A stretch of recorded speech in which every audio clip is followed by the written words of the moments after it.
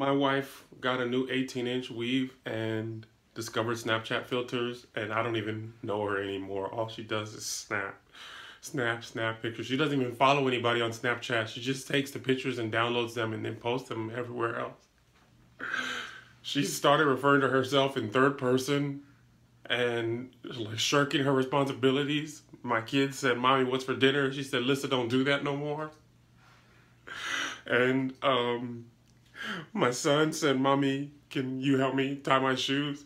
She said, "I don't need you seeing Lisa on her knees." She's been quoting a lot of Beyonce lyrics.